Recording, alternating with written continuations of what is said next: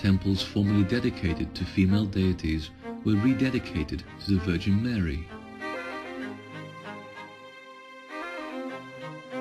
The horned fertility god, Pan, and the pagan god of living fire, Santan, were twisted into a new and convenient image of fear, Satan.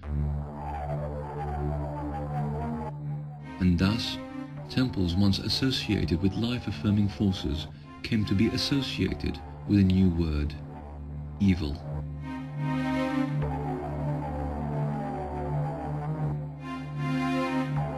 Temples flowing with living energy, symbolized by the dragon, were repackaged with the violent image of the dragon speared by a gallant St. Michael, the former Michael, pagan archangel of light.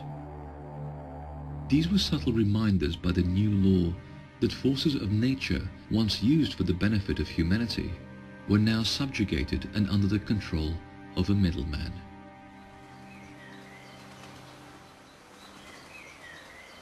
Despite the abundance of empty land, the church was curiously adamant on acquiring the old temples and erecting its own houses of the holy upon them.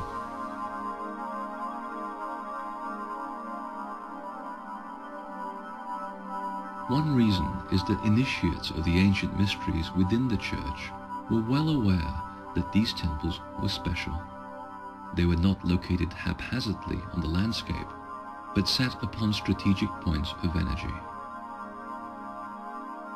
The clues survive in the language of the buildings themselves.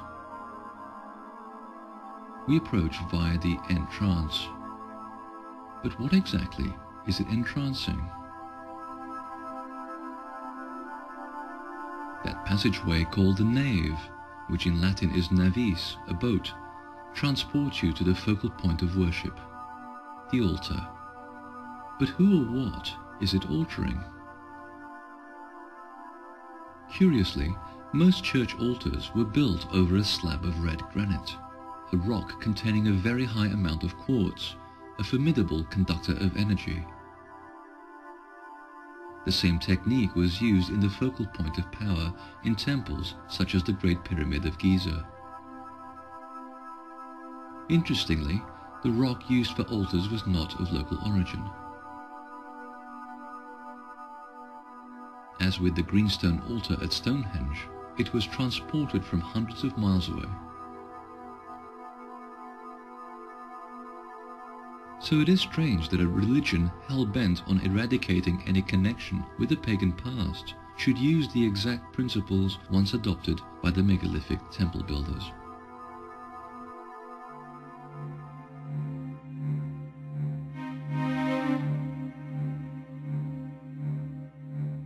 The assimilation of ancient temples continued into the 12th century, and with them the suppression of esoteric knowledge. Then, out of nowhere, emerged a new kid on the block.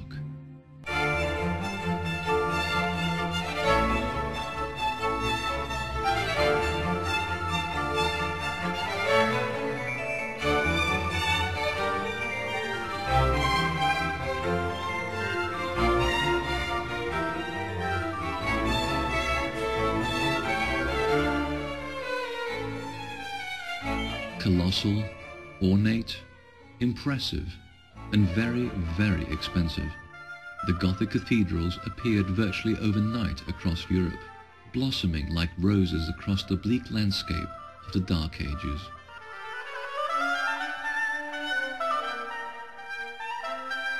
And all this at a time when war, pestilence, and plague were decimating much of the continent. Under such conditions, if you had any sense, you'd get a job working on one of these medieval skyscrapers, which employed the finest craftsmen of the day and took as many as 20 years to build. But who in their right minds would invest such an obscene amount of money under such unfavorable economic and social conditions? These optimists, it turns out, were none other than the Knights Templars.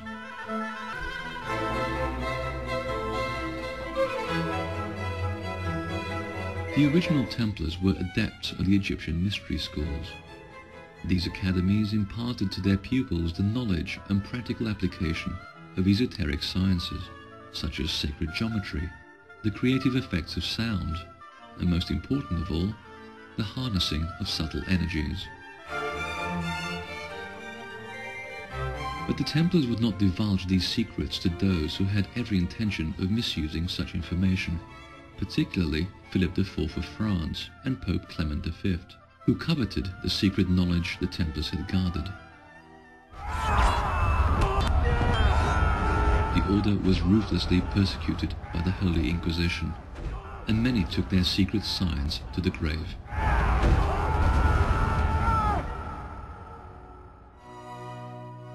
But since the knowledge had to be preserved for future generations, the Templars had devised a cunning plan. They placed the information where the clergy was least likely to find it, right in their very own homes.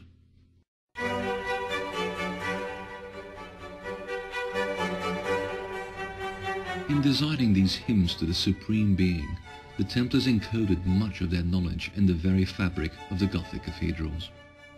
Their dimensions and spatial relationships are encoded with sacred geometry, and such harmonics produce a concordant effect on the human body because it too is made of similar geometric relationships.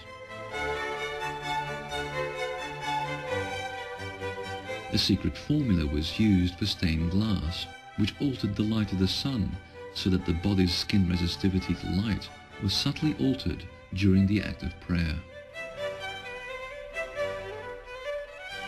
Energy pathways through the building were marked by dragons and other symbolic metaphors, just as Neolithic people had once done in their temples.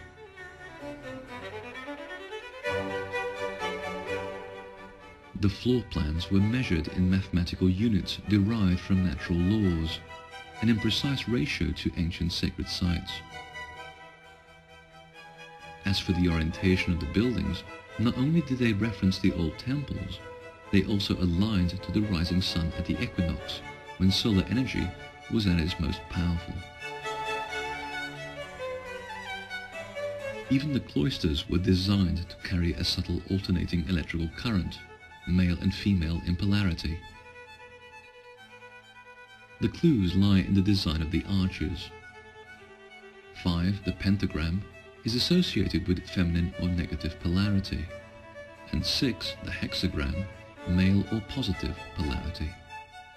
Consequently, an initiate walking the cloisters would effectively open his body's alternating electrical circuit in preparation for receiving the beneficial energies congregating at the altar, a technology once employed in Egyptian temples.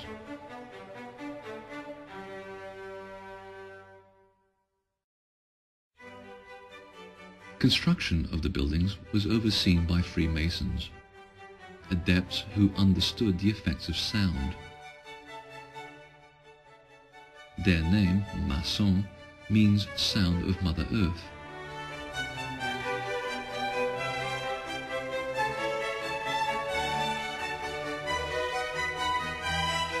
Like the Templars, the Masons' craft originates from the Egyptian mystery schools.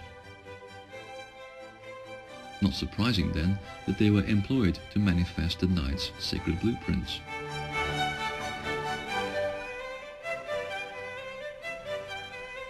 The materials were carefully chosen. Limestone, a rock associated with water and the properties of female energy, and granite, a firestone with male energy.